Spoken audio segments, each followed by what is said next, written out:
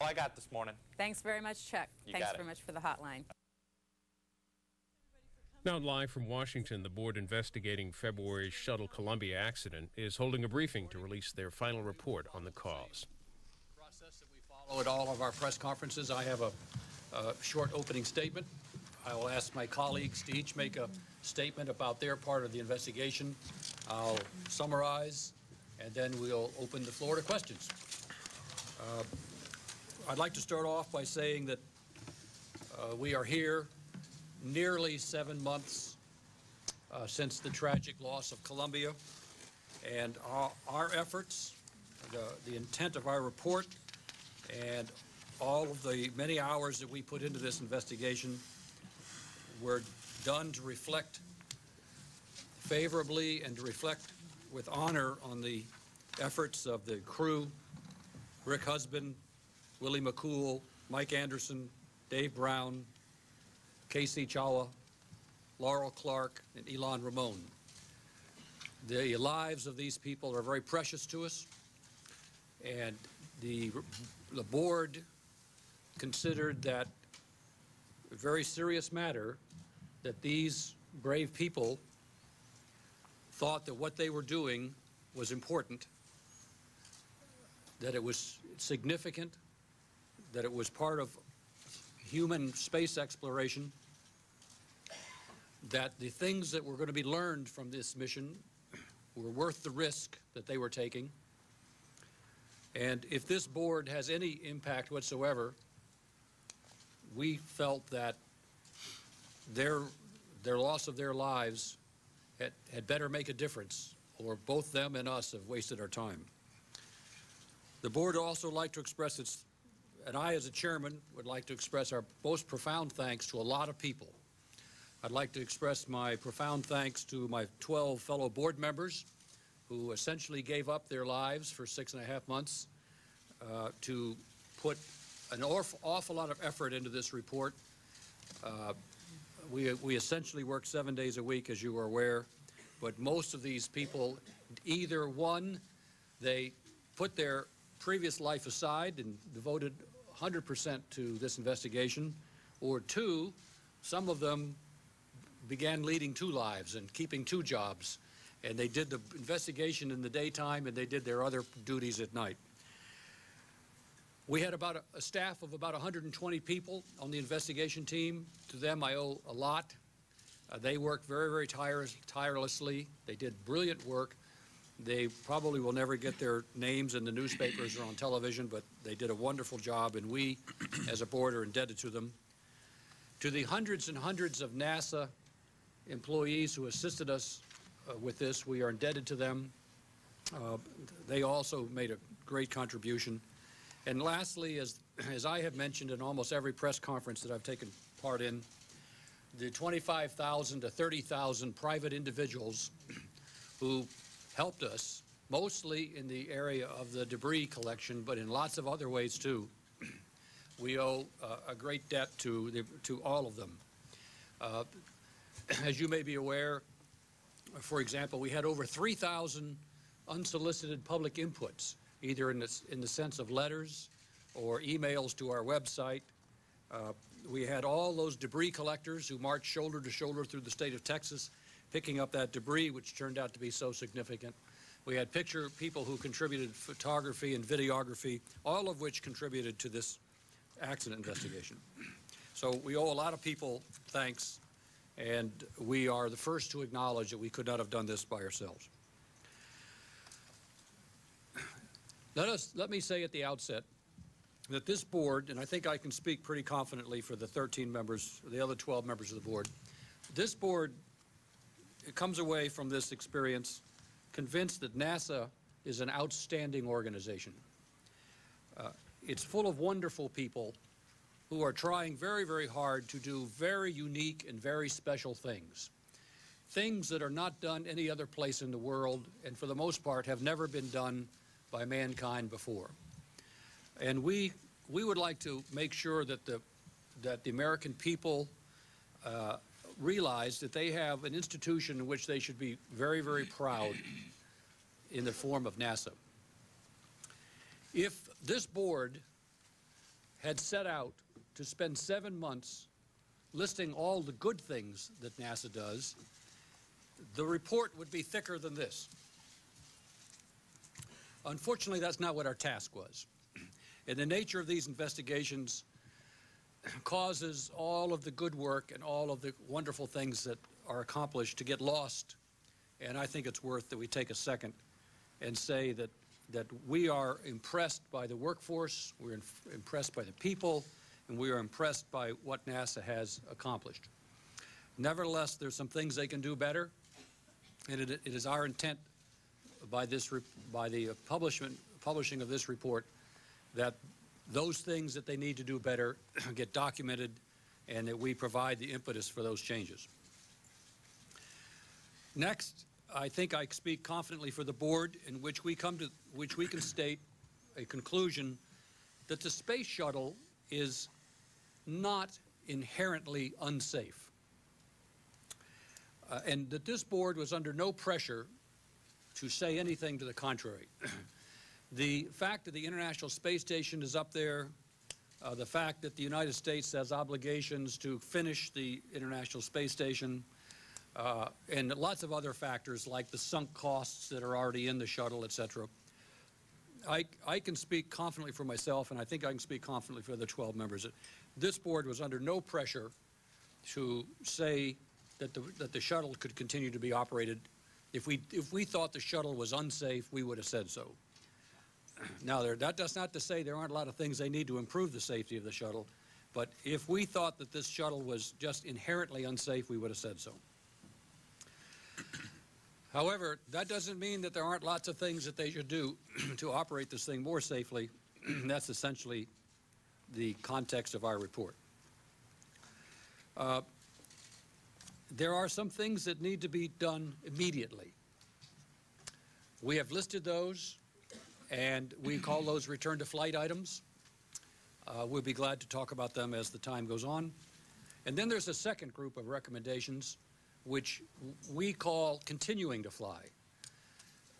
The board feels that there will be so much vigilance and so much zeal and so much attention to detail for the next half dozen flights that anything we say probably is an understatement compared to the energy and the diligence that NASA will naturally put into making the first couple flights safe. The board, however, is concerned that over a period of a year or two, the natural tendency of all bureaucracies, not just NASA, to morph and migrate away from that diligent attitude is of great concern to the board because the history of NASA indicates that they've done it before. Therefore, we have a group of recommendations that are designed to prevent that backsliding or atrophy of energy and zeal, and those are the second group of recommendations that we call continuing to fly. And those are more fundamental and harder to do, but they are just as important, perhaps more important, than the return to fly recommendations. And we are careful not to create any hierarchy of recommendations. We don't have a set of recommendations which are more important than others, and a second group that's less important, and a third group which is third important. We were careful not to make that distinction. You will not find in this report terms like contributing factors or underlying causes. We don't believe in those terms. We believe that these other organizational kinds of recommendations are just as important as the return to fly ones. And then there's a third group of findings, observations, and recommendations that consists of all the things that we observed or noted that we were not particularly pleased with, but didn't have anything directly to do with this accident. But they might contribute to a future accident, and we strongly recommend that NASA pay attention to them too. We once again suggest to our readers of this report that you not mentally categorize these three categories of findings and recommendations in any kind of hierarchical order.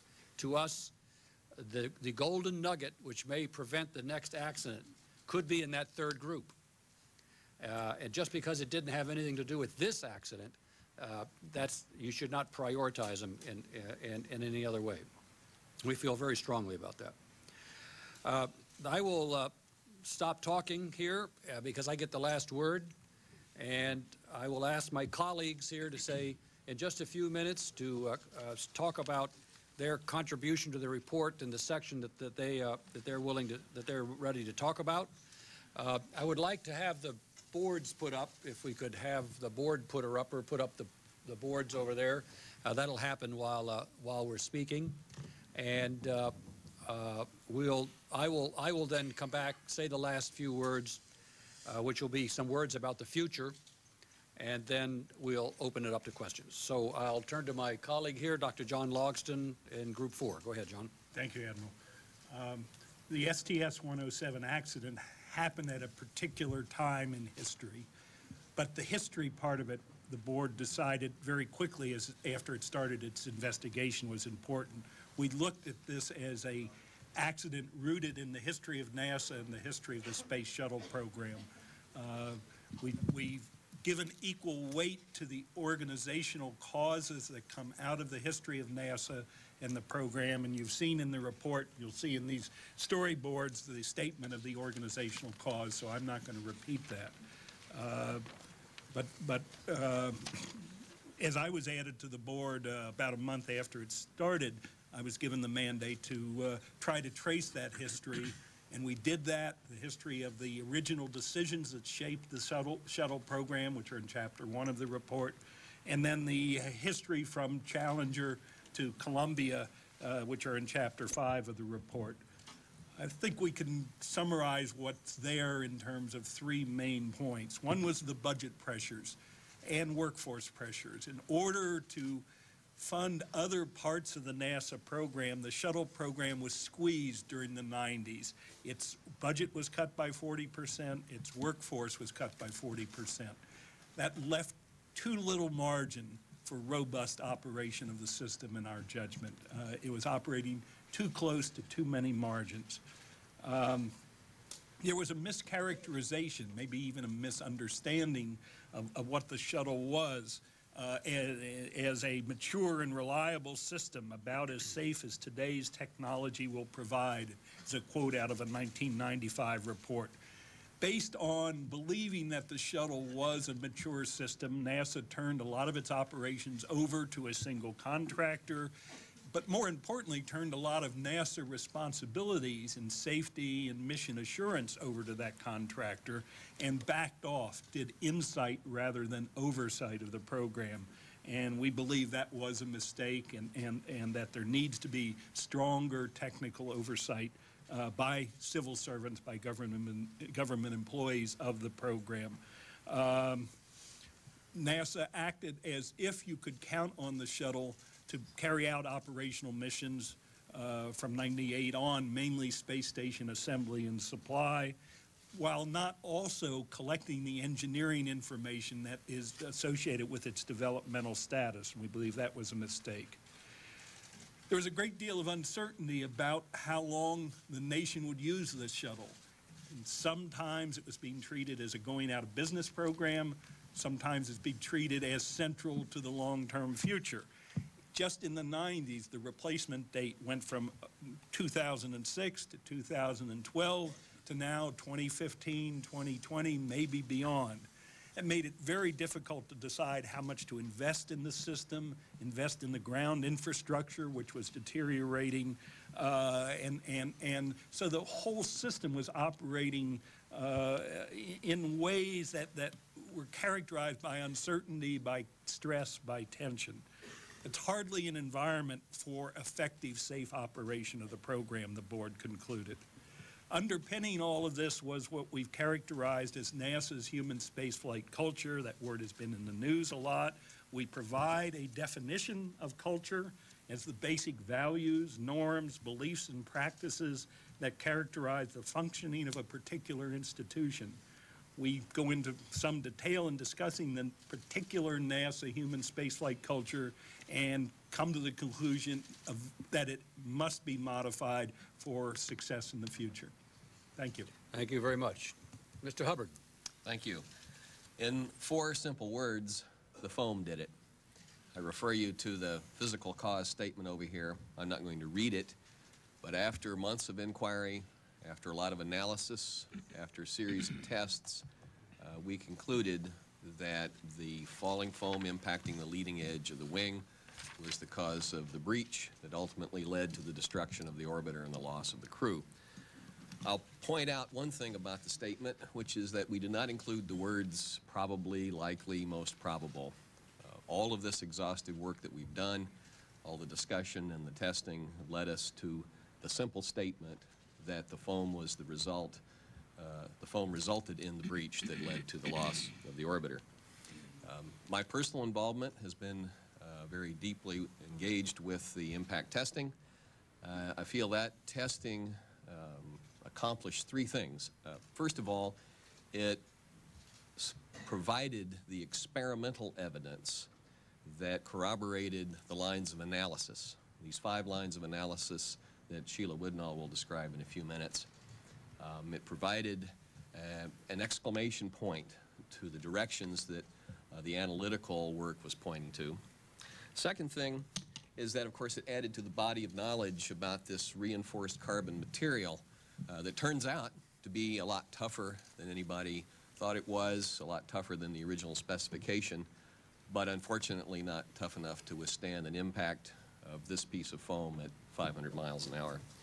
And finally, I think the tests accomplished a third psychological or sociological accomplishment, which is to remove any lingering doubt that indeed this light material could break open the leading edge and could lead to the loss of the orbiter. I think all of this work by our group in establishing the physical cause brings us to the point now where, coupled with the organizational cause, we are able to make a series of recommendations that you'll hear about later. That includes my statement. Thank you very much. Dr. Woodnall. Okay, well, many of you have been with us since the beginning, and you've followed in great detail the analysis and the work that has been going on. So as you know, the board conducted an in-depth investigation of the various events that occurred, primarily focusing on those events that occurred during reentry. At the very beginning, we had data from on board the shuttle that was telemetered to the ground, and this timeline gave very important clues as to what had happened. You also know that in the midst of our investigation, what might be called the flight data recorder, we call it the OEX recorder, was found, which again gave us a wealth of data from onboard sensors that provided information about temperatures and pressures and locations of various things that were going on. We did have these 5 parallel lines of work. We had extensive wind tunnel tests and extensive analysis of the aerodynamics of this vehicle, including its aerodynamic response, its flight controllability. There were detailed thermoanalysis to look at the effects of heat in various parts of the structure, and then the basically burning through or melting through or breaching of various parts of the structure. We had video and photo analysis, much of it taken by the public, which indicated the various events, flashes, debris pieces that occurred during the flight, and these were all pieced together to give a fairly accurate indication of what had happened. The debris was absolutely invaluable. The debris told us a lot about the direction of the flow at various critical areas, about temperatures. Chemical analysis of the debris told us about deposits of various kinds of metals whose melting point we know, that were deposited on the various pieces of debris that were recovered. And in all of that, we were able to derive a very self-consistent picture that, as Scott mentioned, we really have a very high degree of confidence in. I think one of the important things that was demonstrated from the onboard data was that the breach in the leading edge was pre-existing. In other words, we had thermodynamic events that occurred on reentry that occurred at a time when the aerodynamic forces were insignificant. So it leads strong belief to the fact that the breach in the wing was there before reentry occurred. We were able, through these analysis, to document in a timeline the various flight events that occurred. Ultimately, the vehicle, because of structural damage, essentially became uncontrollable. Up to that point, the flight control system had managed to keep the vehicle flying the planned trajectory, but finally it could no longer keep the vehicle flying. And I think the other thing to mention is that at that point, the vehicle was so damaged that there would not have been a possibility of successfully continuing the reentry of this vehicle, even if the vehicle had progressed into a region where the heating was reduced. So this was obviously a catastrophic event that determined that the vehicle would be lost. That's basically. Thank you very much. Mr. Wallace. I'm going to talk a little bit about the part of the story that fits between the physical and organizational cause statements. Chapter 6 of the report is entitled Decision Making at NASA, and there are sort of 4 stories told in there. A couple of them are fairly familiar. The foam story, you've kind of lived through that with us. Foam was coming off the orbiter from the very first mission. NASA requirements dictated that this not happen, that nothing ever strike the orbiter that could possibly damage it, but it happened on every flight. It actually happened that there was an average of 30 or so dings in the thermal protection tiles on all flights. 7 occasions of bipod ramps falling, and of course a severe bipod ramp failure event just 2 flights before STS-107. I know that's a familiar story, and the question we all asked is the machine was talking, but why was nobody hearing? How were the signals missed? The imaging story, the request for imaging on orbit, the related decision-making, all the emails that you've all seen and printed, that story is laid out in great detail in Chapter 6 as well, with also with information gained from other sources, interviews, and various records. The third story in there, it actually comes second, is the schedule pressure story, which has not been quite as extensively discussed during the course of the investigation. And I would say that the schedule pressure story is laid out in great detail in the report. I think it's fair to say that opinions can easily differ. They have among us on the importance of this issue, and it's not easily quantifiable. There are a lot of subtleties in the schedule pressure. We're not talking about fist banging on tables, we've got to launch on this date, but rather more subtle pressures and influences. And I would encourage you all to read that part of the report carefully and decide if, I think you'll conclude that it's thorough and probably that it's fair, and I like the entire report. We hope that this entire story is thorough, that it's fair, and that it really helps the human spaceflight program in the long term. The fourth story in Chapter 6 is about the repair and rescue possibilities. We asked NASA to do a study on this, which we think they did very, very forthrightly and thoroughly. I think there are 2 reasons to look at that. One is to simply know if it was possible, or what were the probabilities of being able to effect a repair or a rescue mission. And the other is to analyze how it affected the thinking on the mission, whether that possibility, if it had been better understood, might have altered some of the decision making during the mission. From Chapter 6, we go into Chapters 7 and 8, which discuss, in context of organizational theory, more of the relationship of this decision-making and studied in the context of other high reliability organizations, other organizations which do very high-risk work and quite successfully. Naval reactors, SubSafe program, different programs are analyzed in there, and then the whole the entire accident and also the Challenger accident are really evaluated in a thorough historical context in Chapter 8. I think it's important, although it's a daunting task to read this report from one end to the other, and then you come away with the entire story. Thank you. Okay, General Barry, thank you. Thank you, Admiral. My comments will be on safety culture. Now, as the Admiral has said, we've met some fantastic and outstanding NASA employees all the way through. If you talk about safety, industrial safety is world-renowned. However, it's our view that the broken safety culture resides in the human spaceflight. Now, I refer to our organizational chart. We talked about the cause, but clearly there is still evidence of a silent safety program with echoes of Challenger. And here's the Challenger report.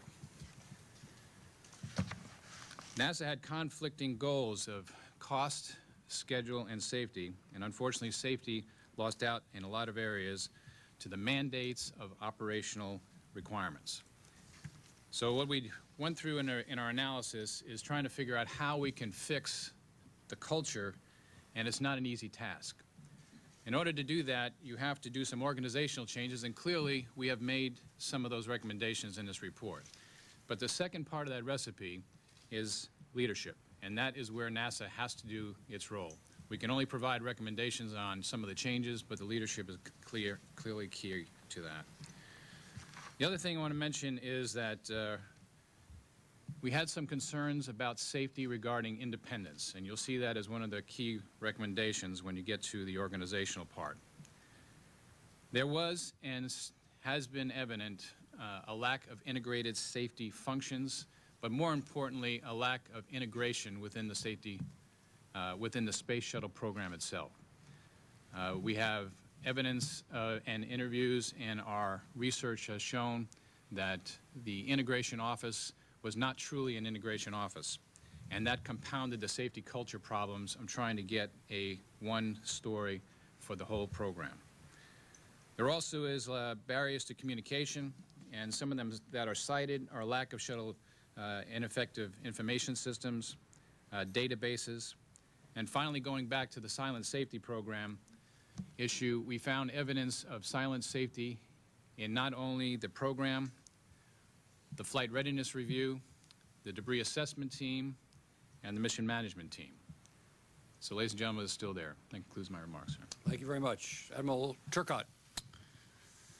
Morning. I'd like to talk to a little bit today to you about my experience, primarily my focus in the investigation, and my good friend Brigadier General Dwayne Deal, who is not here today, who's on his way from Houston to this location. The two of us spent the majority of our time getting very close to the people that maintained the orbiter and also built the various other pieces that machinered the external tank and the solid rocket booster. That was primarily our focus. And in Chapter 10, I'm going to talk to you a little bit today about some other significant observations that we found in the course of the investigation. We naturally went through the maintenance records of Columbia 100%.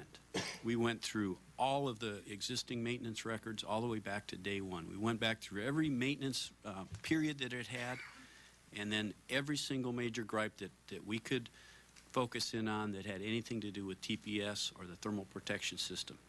Then we looked at a random sampling of all of the other orbiters and looked at how they did maintenance, whether it was a NASA employee or a contractor employee, it didn't matter.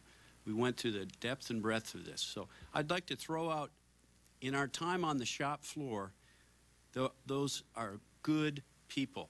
The people that are down there working, they're working their hearts out. They've got the right idea, the right mindset. They're trying to do the best they can. These observations I'm going to show out today are indicative of something that you could walk into a lot of organizations. But in particular, we found some things that are different from the aircraft industry standard or the military industry standard. And those are what I'd like to just throw out. First off is the QA program. QA program, they went through a series of downsizing, took their inspection points and made them a number of 85. They left them pretty stagnant. Well, as you know, this is an aging orbiter. If you look inside that airplane, the airplane that I flew is 25 some odd years ago. It's very similar to that. The problems that we had with corrosion are ongoing. The problems as this airframe changed, also the inspection points will change. And that's an industry standard. As an aircraft ages, the maintenance changes, the inspection points changes. We found that to be lacking in the QA program. We found out in the corrosion program, a lot of hard things to do there. There's, for example, the capsule. There are some points that will, short of taking the orbiter apart, we'll never be able to get to look at. So NASA's got to figure out some ways to get in there and look at those and find out the true age of the orbiter. We looked at a lot of the test equipment that was used in industry today. A lot of the equipment that is used on that program is 22 years old. It's frozen in time. It's just as it was when that thing was built. There's a lot of good test equipment out there that is in use in the industry, and we've made several recommendations to incorporate that. There's some other anomalies that we saw looking at. You've heard of the famous hold-down cable or hold-down bolt cable problem. Just the way that problem was treated, and if you apply the technical wiring and the engineering to the way that problem was treated, does not meet industry standards. Classification of FOD. My good friend General Deal dealt a lot with this. If you look at the way an aircraft on the flight line versus the way an aircraft in a factory are treated, they are two different entities. With the space shuttle, it's pretty hard to tell the difference, because you're looking at one hangar, you're doing a major maintenance where you have to open this thing up to the world and do some very major repairs. Then you look right next to it, you have somebody working in an operational mode where the rules are different. So we're making a recommendation that they standardize the classification of FOD across the board for both of those. Generally, all in all, I want to refer back to my first statement, what I said. The people on the shop floors putting this orbiter together and maintaining it have the best heart and souls. They are absolutely wonderful people, and it's been a pleasure working with them. And I just want to leave that final thought to you, that on the shop floor, they're looking forward to getting this thing. And as the cry from one of the supervisors when I left, he says, "Sir, we hope you find it, you fix it, and you fly it." And with that, I'd like to conclude my remarks. Thank you very much, colleagues. I'll wrap up here and we'll get to the questions. As we indicated when we started this investigation 6.5 months ago, this board has 5 constituencies. And at 10 o'clock this morning, Eastern Daylight Time, our report was delivered personally to all 5 constituencies simultaneously. 3 board members who are not here are in Houston, and they personally delivered the same report that you're receiving here, along with copies of the report, to our 2 constituencies in Houston. That is, the astronauts, the astronaut corps, and the families of the astronauts who lost their lives in this accident. Meanwhile, here in Washington at 10 o'clock this morning, the report was delivered to representatives from the White House, the Congress, and to the administrator of NASA. As a matter of fact, 3 of the board members, the reason they're not here is because they're down in Houston doing that, and they will be joining us. They're flying back this afternoon. So I'll just close by saying that the board is quite convinced that most accident investigations do not go as far as we did, in that most accident investigations find the widget that broke, they find the person in the cause chain closest to the widget that broke, require that the widget be redesigned or replaced and the person fired or retrained, and then call it a day. And they do not go far enough to find out why did this happen. And the failure of that is that you really haven't fixed the problem which caused the problem. You really are setting yourself up for a repeat if you have other organizational or systemic problems. And because it took the board a considerable amount of time to convince itself that the foam did it, we had ample time to look into these other causal categories, and we are quite convinced that these organizational matters are just as important as the foam. Our recommendations, which I will now ask that the boards, they're very good, or they're ahead of me. Our recommendations could be roughly organized along the following kind of logical lines. What we said is what we would like to do in the sense of our recommendations is we would like to break up or loosen the close coupling between debris hitting the orbiter and losing the lives of astronauts. In order to do that, you have to take several steps, not one step, but several steps. The first step you have to take is you have to understand and reduce the amount of debris that the stack sheds, whether it be foam or ice or whatever. The second step is you have to toughen the orbiter so that it can indeed fly through a cloud of debris without doing itself some damage. The third step is you have to provide a system by which the orbiter can be inspected and repaired in case it did get a little ding or something like that, and so that it does not become a life-threatening event. And the fourth step is you have to do something to enhance the crew's survivability. Now, we addressed the first three completely in our report. The fourth step, enhancing the crew survivability, we've decided to arbitrarily leave that up to NASA, and they have done some work in that areas.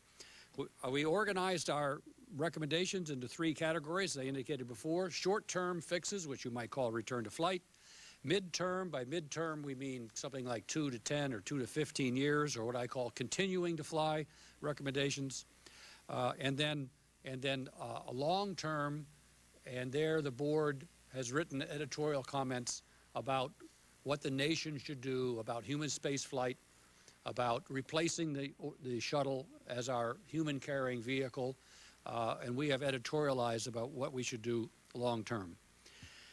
Therefore, the intent of this report is that this report, in our words here, should now be the basis for what we hope will be a very vigorous public policy debate about what do we do now? How soon do we replace the shuttle? What is the United States' vision for human spaceflight? And once you answer the question, what is our vision, you have to then answer the next question, are you willing to resource that vision? Because this stuff is not cheap. And what should be the balance between human space travel and robotic space travel? And a number of other public policy issues which are not the purview of this board to answer. These questions are the purview of the government of the United States and its agencies. So we aren't ducking anything here. What we have done is we have established all the facts. We have characterized NASA and the space flight program in a way that's not been done in this depth before.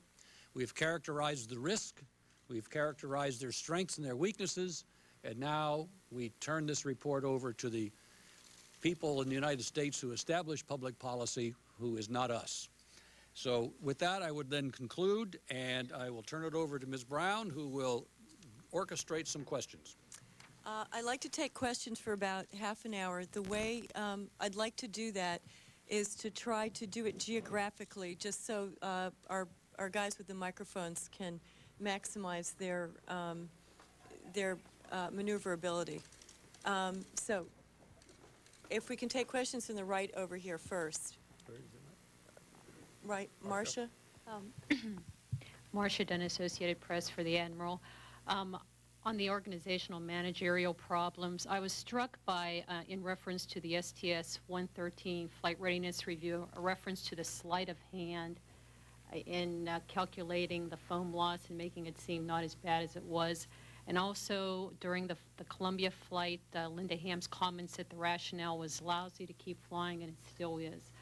This sounds more than overconfident. It almost sounds negligent. And could you address that? And why wouldn't you want these kinds of problems fixed for return to flight? The role of establishing judgments on personal performance is not one that we set out to do. We have said since the first week that we'll put the facts in the report and we'll let the proper authorities determine whether or not that is a matter of performance or not. To us, statements like that are data. And we use them to determine how the system operates, not how the individuals operate. Steve Wallace, you want to follow up on that? Well, and I think they are both certainly being corrected. Sleight of hand refers to a calculation about falling bipod ramps, which sort of used the fact that there were two bipod ramps. One had never, ever fallen off over there, the right-hand one by the LOX line, which probably aerodynamic reasons or whatever. So we thought that the probability calculation didn't, how should we say, if we're accounting, I'd say it wasn't done according to generally accepted accounting principles. An engineer would say something roughly equivalent to that. And yeah, the lousy then, lousy now, and the report, of course, includes the view graph, which deepens the decision-making on launching 113. I think that's all in the context of the greater story of sort of the normalization of foam. And then 107 is launched subsequently, and the issue is no longer even on the table. So those are, as the Admiral said, that's data which forms a part of the larger story. And John, very quickly, John. Yes, sir. Just to answer a question about the recommendation. If you look down on the bottom, organization, one is RTF, and that is to develop a plan to get a technical independent review capability, to develop an independent safety, and to develop a better integration. So that is a return to flight requirement that we're asking for organization. Okay, thank you. Okay, thanks. Thank you. Irene? Irene Klotz with Discovery News.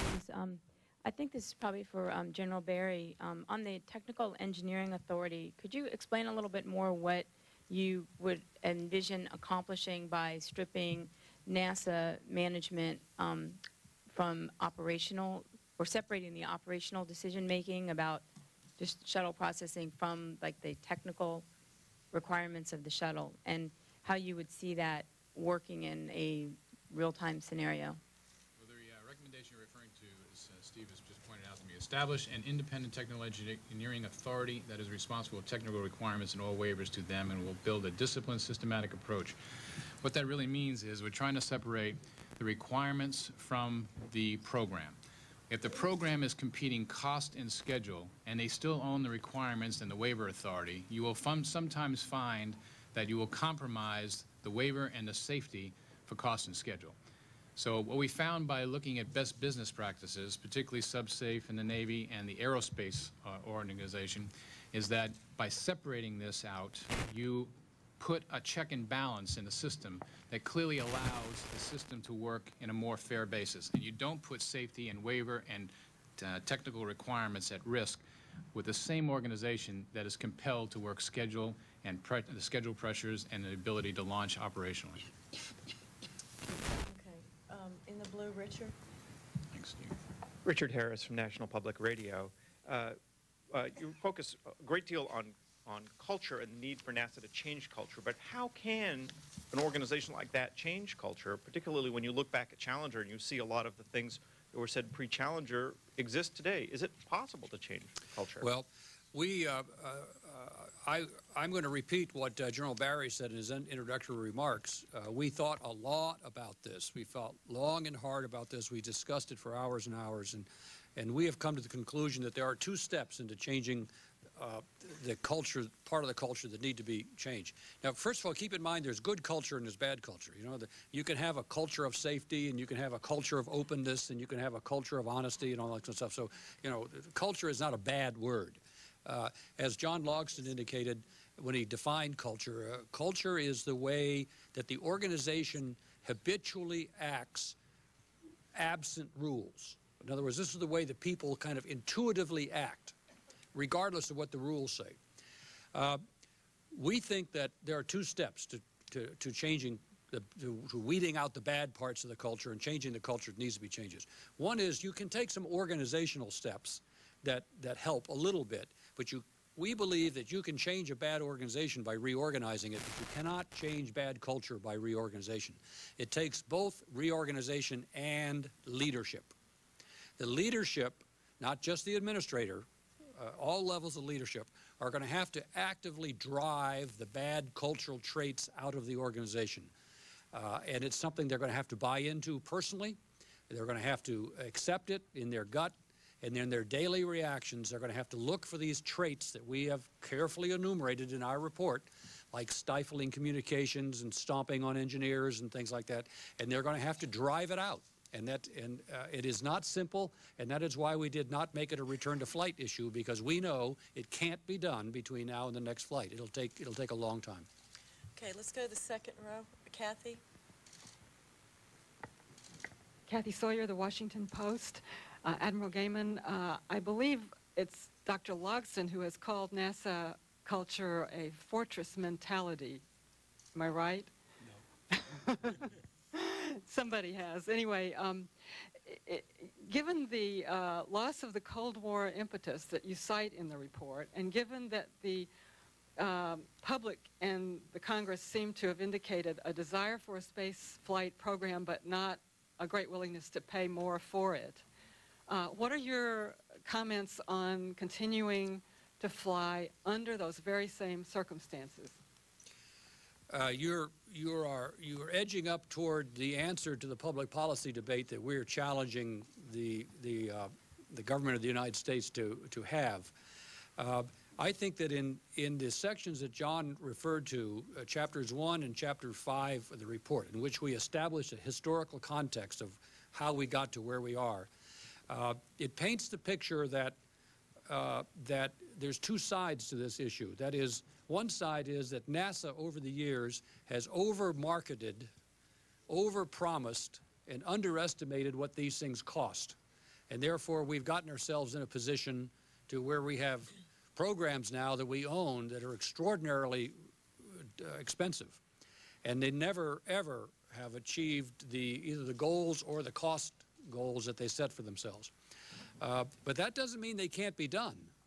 I mean, that doesn't mean that space travel can't be done relatively safely.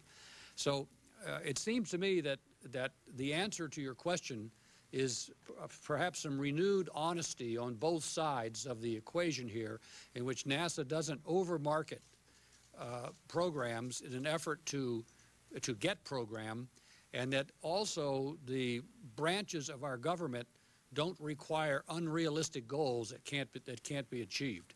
And I believe that's laid out in our report. John, you want to say something about that? Well, I think the only thing I'd add to that is that the people that provide the resources for human spaceflight, the White House, the OMB, the Congressional Authorization and Appropriations Committees, all certainly believe that they're providing adequate resources.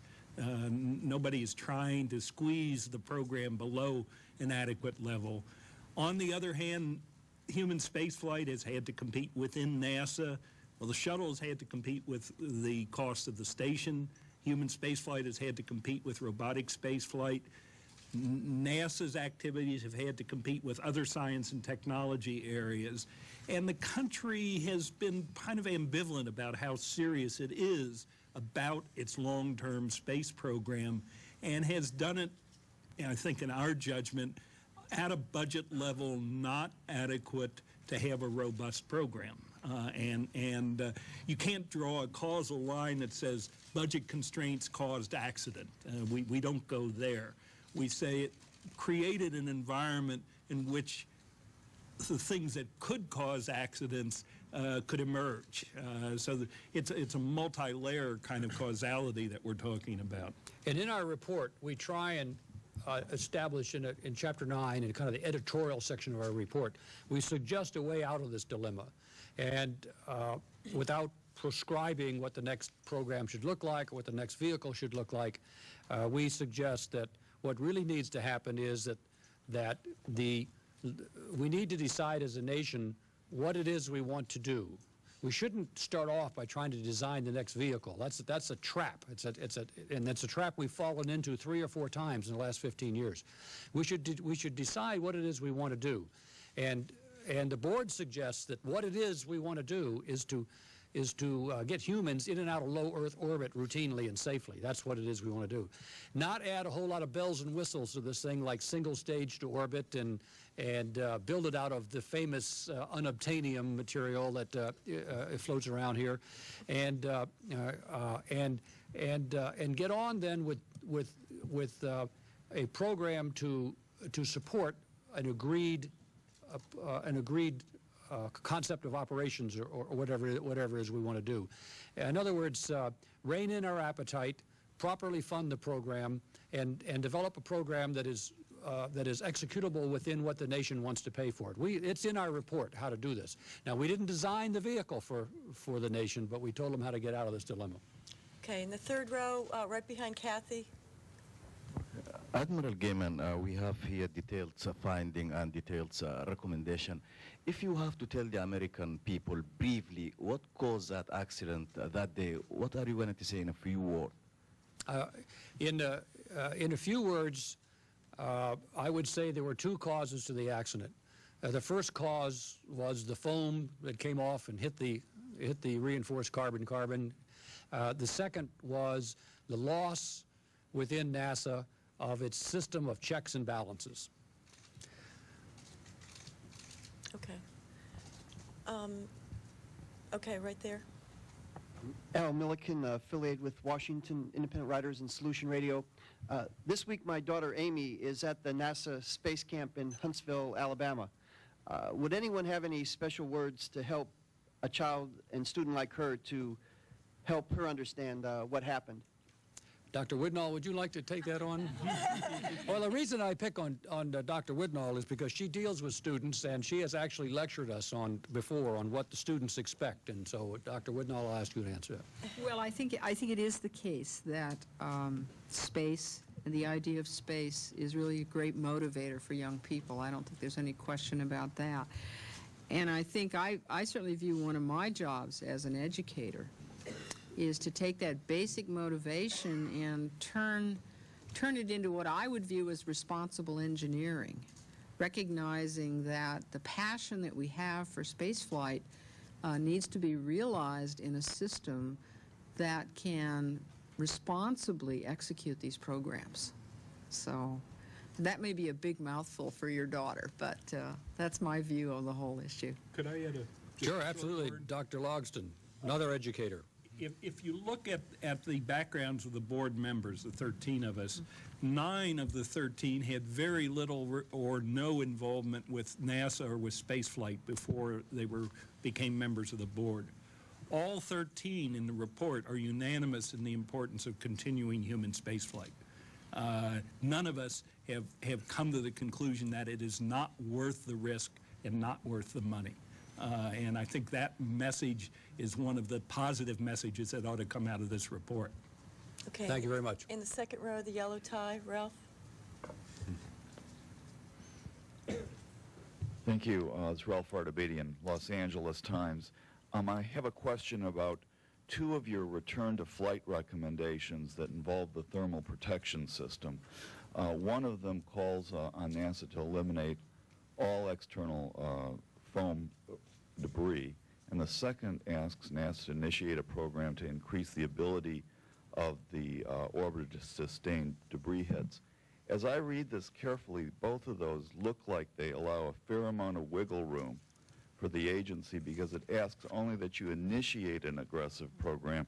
Does that mean that before the orbiters resume flights that those improvements should be in place, or only that NASA begin an action program to do so? The recommendations, we do, our study, after months and months of this, leads us to believe that it's unreasonable to require as a return to flight item that they eliminate all debris shedding from the launch stack. There will always be some ice, and the application of the insulating foam on the external tank is really a very difficult process to do. And so that recommendation aims at the problem that we found that they are not aggressively trying to understand the foam, that they aren't. We found, you remember Doug Osherov's famous experiment in his kitchen where he discovered some things that how the foam acts that were contrary to what was published in some NASA technical manuals, and et cetera, et cetera. So that is aimed at a continuing nonstop program at understanding how the foam acts with a intent of eliminating debris shedding eventually.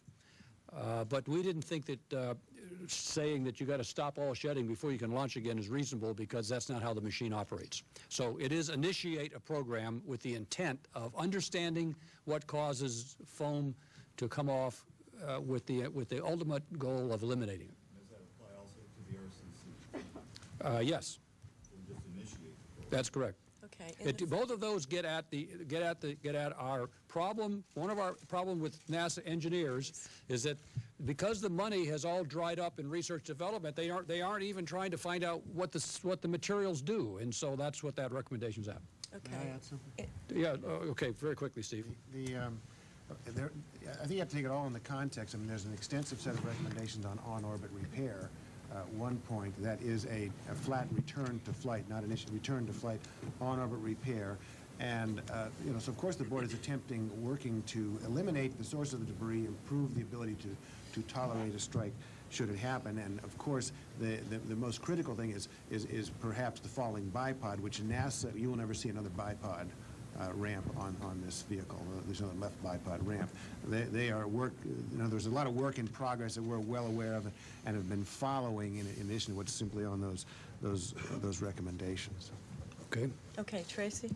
Tracy Watson, USA Today. I guess for General Barry and anyone else who cares to weigh in, I'm wondering if you had an emotional reaction to this report. It's a pretty powerful document. Did what you found as you plowed through this institution make you angry or sad?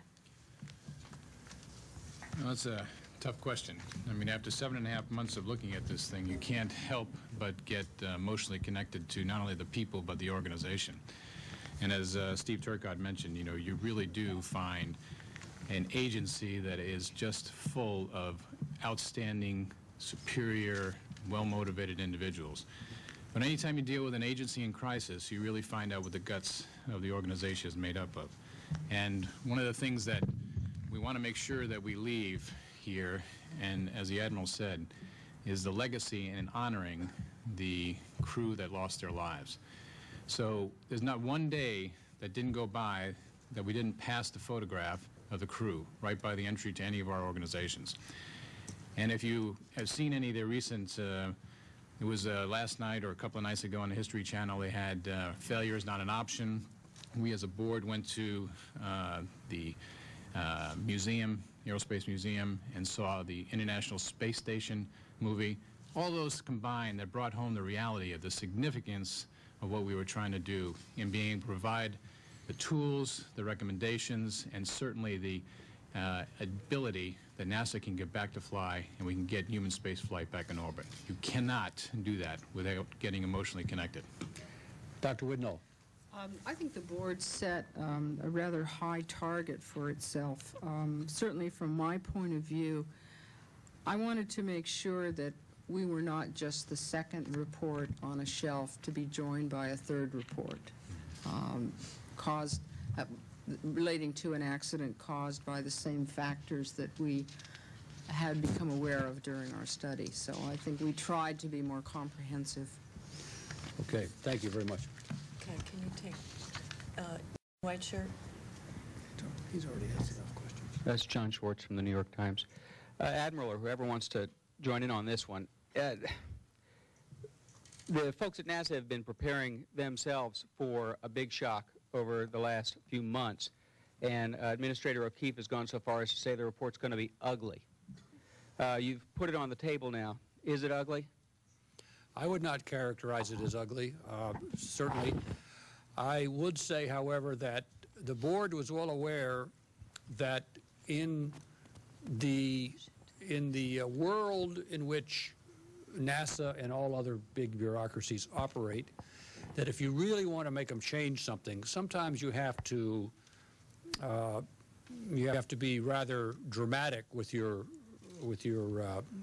reasons for making them change. And so we tried to write a complete report.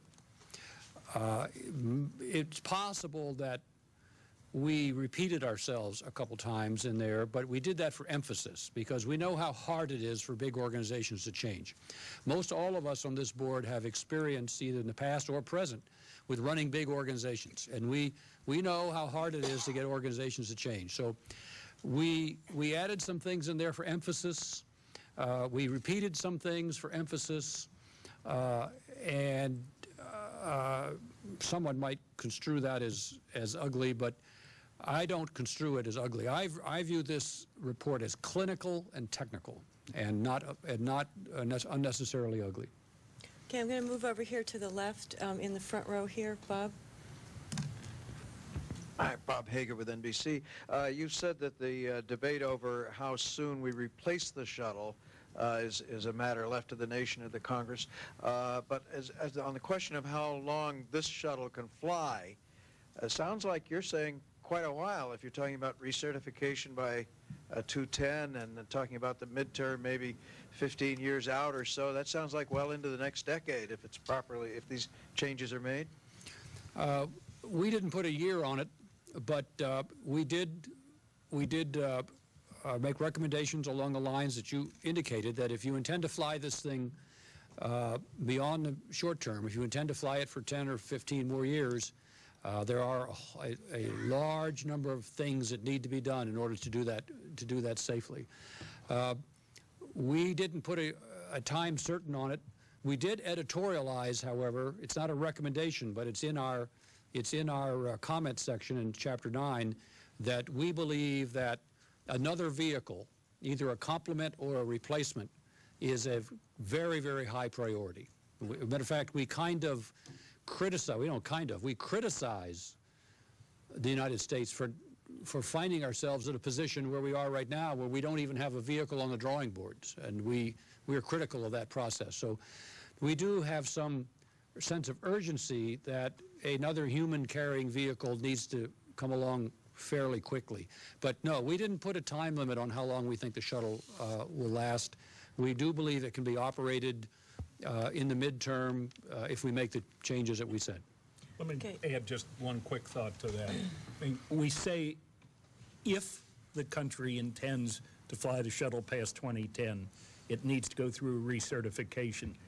It's possible it will not pass the recertification. Or that'll be too expensive. I think we come out kind of agnostic on how long it should fly, depending on what happens when you take the close look at it. And by the way, this is not the board not taking a position. That is our position. I mean, we spent hours on this, is exactly how we should characterize our position on how long the United States should use this shuttle. And our position is that, A, we are very disappointed that there's not a replacement vehicle, at least on the drawing boards. And B, if you're going to fly it in the midterm, you got to change your management scheme. And if you're going to fly it beyond 2010, you need to requalify it as a system or recertify it. So this is not a non-position. This is a strong position, and might be a very expensive one.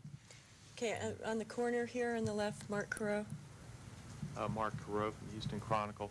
My question has to do with the desired chain of command for safety. I guess I'm a little confused from reading the report exactly how this technical engineering authority would fit into the scheme. Would this be like a separate entity with its own administrator, or would it be under the umbrella of NASA with some authority or chain of command that you could flesh out a little bit? Let me give you an example. Mr. Turcotte, try a shot at this. Let me give you an example from the aspect of the Navy and the Air Force and the way we run our programs. I'll give you an example of a squadron commander or a commander of a ship wants to make a modification or has a failing part that's in some way failing. He does not have the decisional authority as that entity to do that.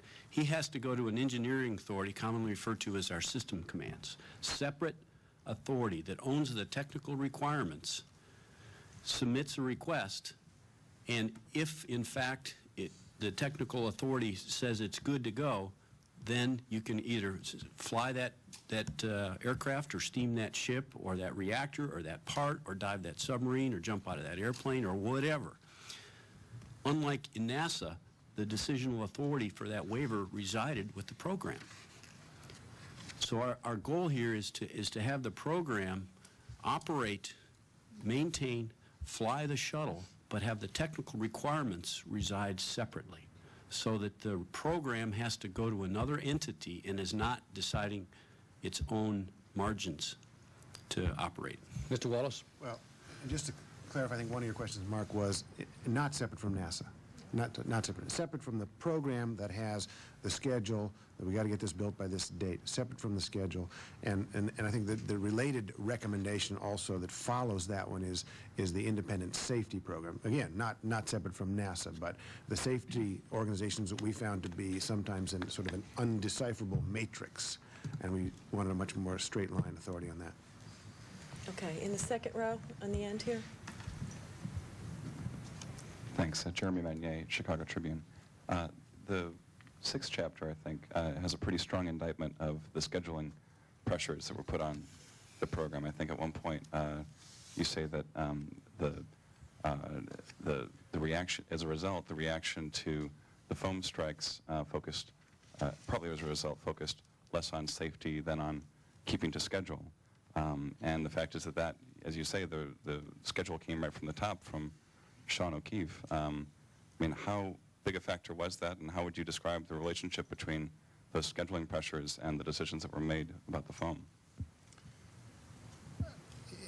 I think it's impossible to quantify it. Again, we tried to tell that story very thoroughly. I think you can see in there, it's important to read the scheduling part of that chapter and then read what immediately follows it, which is the imaging request story. And it's in a logical sequence there because you see two things. You see a concern about how this might affect the next mission, 114. And then I think you also see in there also a suggestion that, well, there's nothing we can do about this on this flight. And so it gets to be a turnaround issue, and then there's a discussion about the flight readiness review criteria on the prior flight 113. So I think you read that entire story together, read the imaging story which follows it, and you can't put a number on this, but you can get a sense for the schedule pressure. Okay. Let's move down that row. Deborah in the black.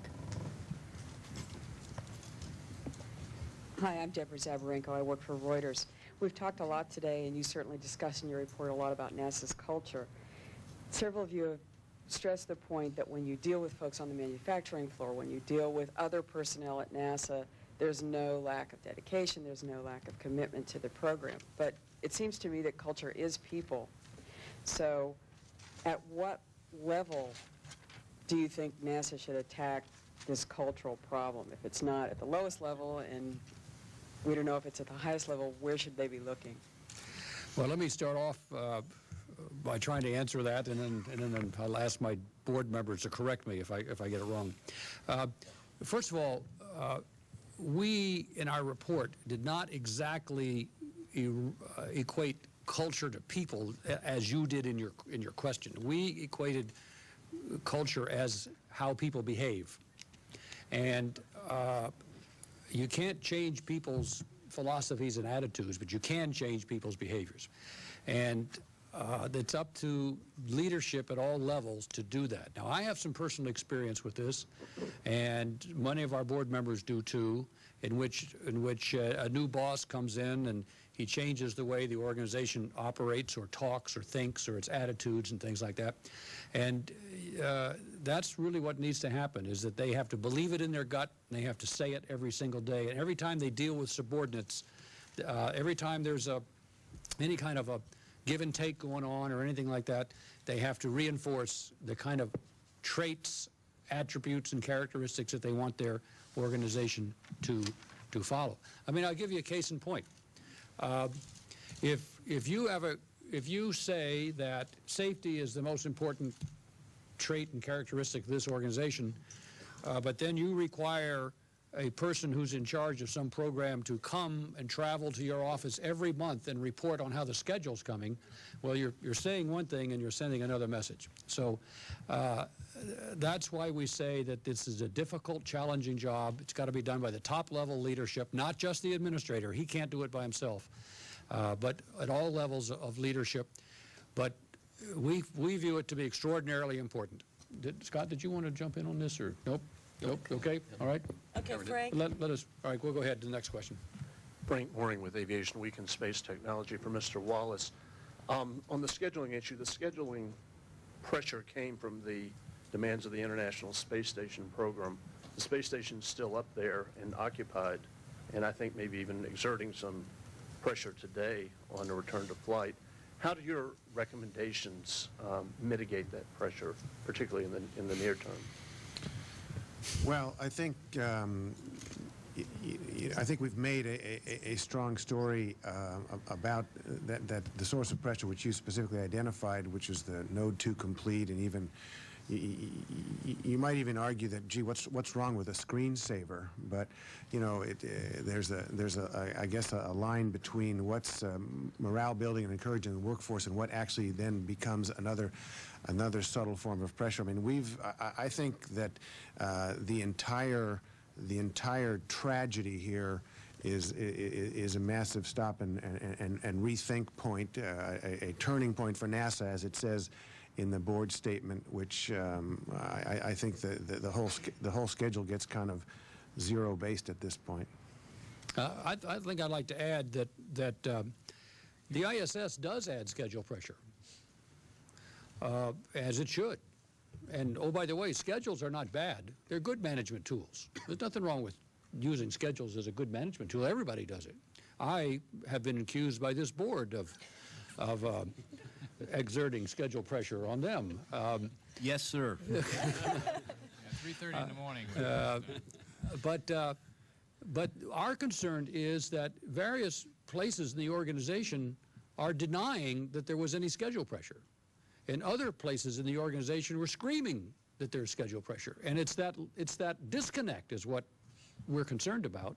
Of course there's schedule pressure with the ISS because the crew's got to go up and the crew's got to go down, and supplies got to go up, and every once in a while the ISS has got to be boosted, et cetera, et cetera, et cetera.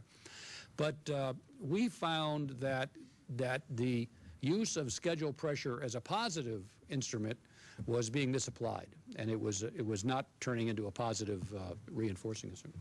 Okay. Mike, go ahead. Mike Cabbage with the Orlando Sentinel for Admiral Gaiman. I wanted to ask you a question about your thermal protection system return to flight recommendations. When you issued your preliminary recommendations, it appeared to me that it called for, before returning to flight, that you have a TPS inspection and repair capability. And as I look at the recommendations and the way that they're written now, it does not appear that it is a return to flight requirement. And I wanted to sort of clarify that and ask you also, how important is it to you that you do have a TPS repair capability in place before you fly again, given the fact that if you have an engine out on the way to the station or you undock, another crew could find itself in the same sort of predicament that Columbia was in? Okay, I think it's just a misunderstanding. Recommendation 6.4.1 contains 4 provisions, all of which are return to flight. So developing an RCC repair is a prerequisite of return to flight then? That is correct, exactly as we issued it. It's just we put RTF after the recommendation. We only put it once in there, and there are 4 provisions to it. But yes, we are sticking by our interim recommendation that you must develop before return to flight an on-orbit inspection and repair for both the TPS and the RCC. Yep. Okay, Todd. Todd Halverson of Florida Today for the Admiral, or whoever would like to take it. You note in the report that managerial and organizational problems echo back to Challenger, that the same types of problems are still there and there are many parallels. And you also note that NASA has a history of not fixing that type of problem of getting back to business as usual after a short period of diligence after an accident. What do you think will happen if NASA neglects to or fails to fix their institutional problems as they exist today? Well, NASA is an independent agency responsible to the Congress and to the administration. There is no cabinet officer overseeing NASA. Therefore, the enforcement mechanism must come from those two branches of government. So we are putting a little bit of a burden here on both the Congress, the oversight committees, and on the White House to put in some kind of a follow-on mechanism to make sure that that these changes are implemented. And there's lots of ways to do it. You can establish review panels and blue ribbon panels and annual reports and all that kind of good stuff, all of which we think should be done. But I don't believe that we should just trust NASA to do this. I think there needs to be some follow-up. Okay, Seth? Seth Borenstein, Knight Ridder Newspapers. You talk about the cultural changes and the need for leadership to do that. Does that imply that there's a need for new leadership? And what's the role? The Rogers Commission talked a lot about astronaut leadership. We also have it's also a question of engineering skills at the top leadership level. How much of a change needs to be put on the very top leadership of NASA, especially when you say they're not the ones that they say they didn't see any schedule pressures? We don't have any opinion one way or another about the individuals at the top leadership of NASA. We've gotten nothing but cooperation from NASA. We've heard all the right words from NASA leadership, but we as a board set a long time ago a internal rule that we were not going to try and chase the rabbit here. I mean, that as NASA changes and as they do things, we aren't going to be continuously trying to comment on the things that they've said or done or implemented. So as we like to say, T equals 0. T equals 0 is 1 February for us, as we are reporting on this event as of the date and time of the crash.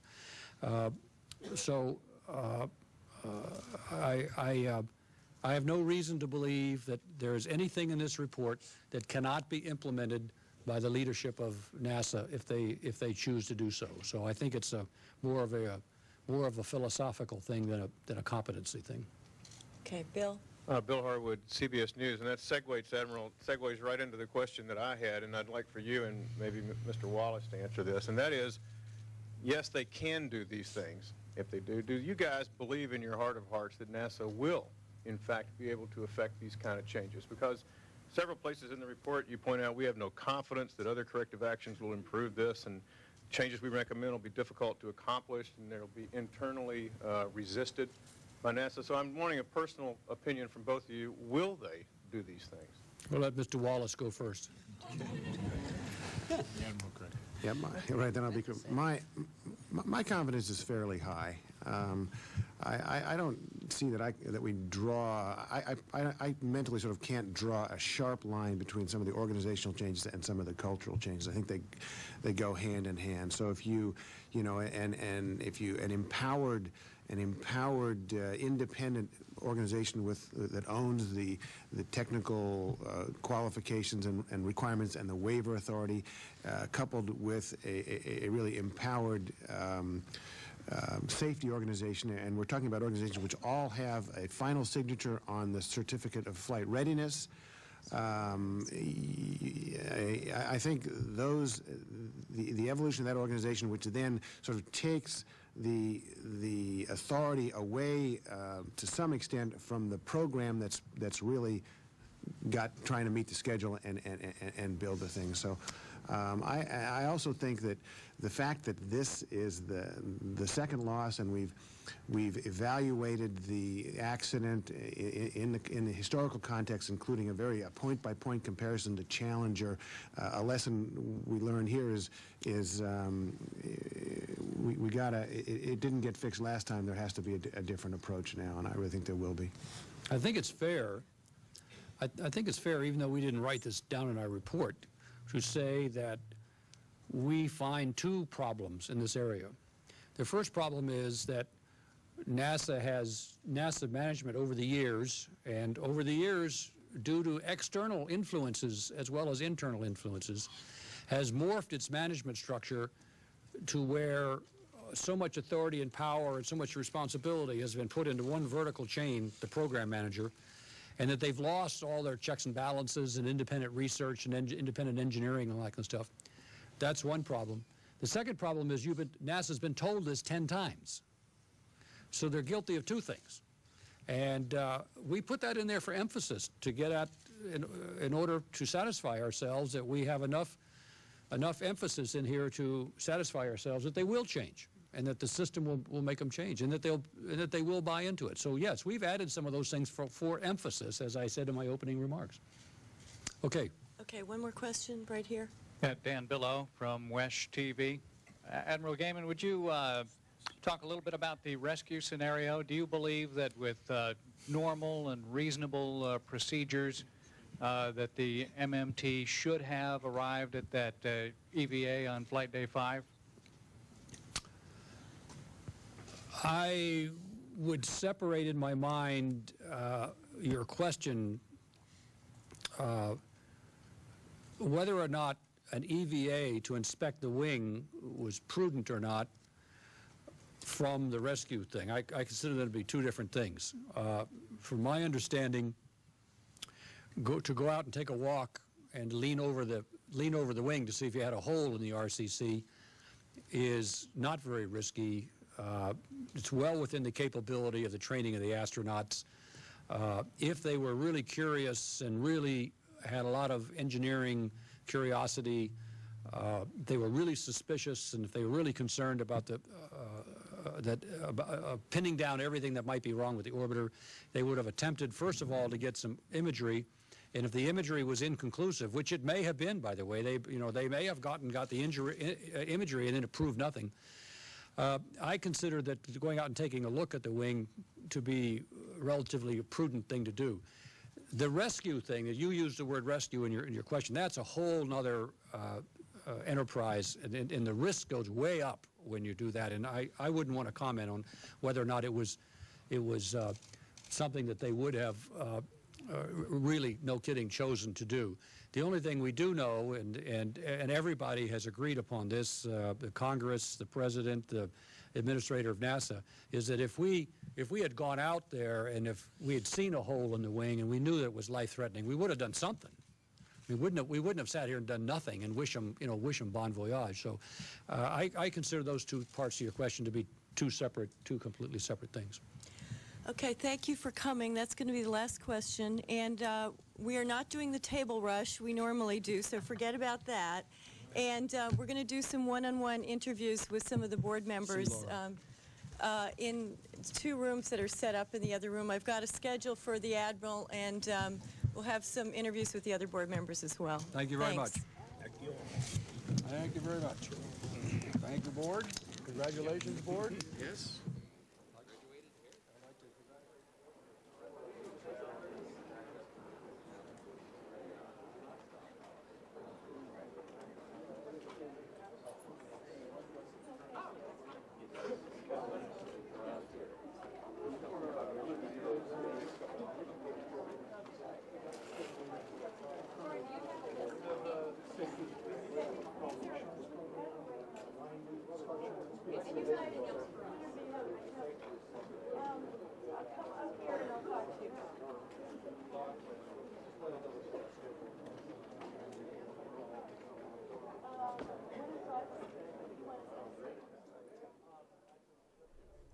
The board investigating February Shuttle Columbia accident today issued its final report, and in the words of Director of NASA Ames Center and board member Scott Hubbard, quote, 4 simple words